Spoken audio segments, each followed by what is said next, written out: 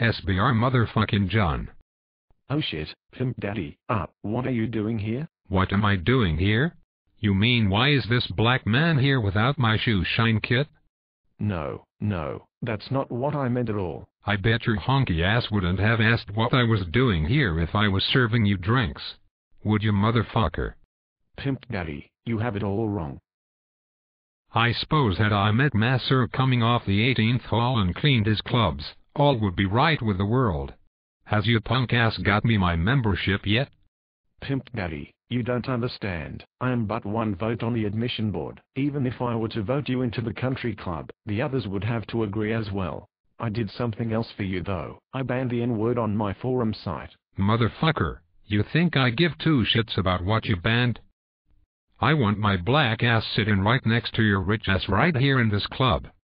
But, Pimp Daddy, I don't think you understand. I took a stand for racial equality. You tired old fuck. You think banning a word is taking a stand for equality?